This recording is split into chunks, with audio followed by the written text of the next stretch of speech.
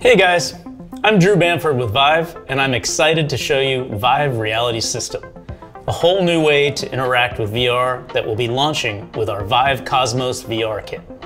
We gave you a glimpse of Vive RS at CES, and now that Cosmos is rolling out, we wanted to share with you the story of Vive RS and how it will change the way you view and operate within VR.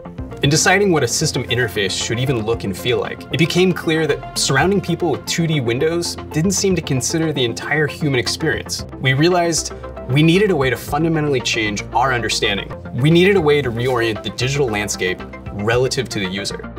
We wanted to make a system that moved with you, which felt like an extension of your will, that could carry you to new worlds or give you superpowers to change yourself into whatever you wish to become.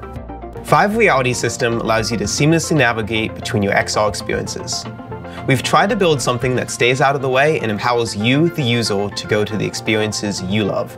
At the heart of the Vive Reality System is the lens, a portal to everything you wish to see, touch, or visit.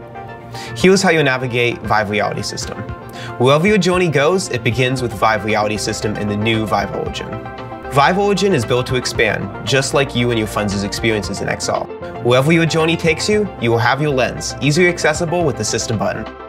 When you're immersed in your content, deep in a complex level or in the middle of the battle, you don't want to be pulled out of your content. The lens can quickly overlay on your application without losing your momentum. From the lens, you can link directly into selected content with Viveport VR and Firefox Reality.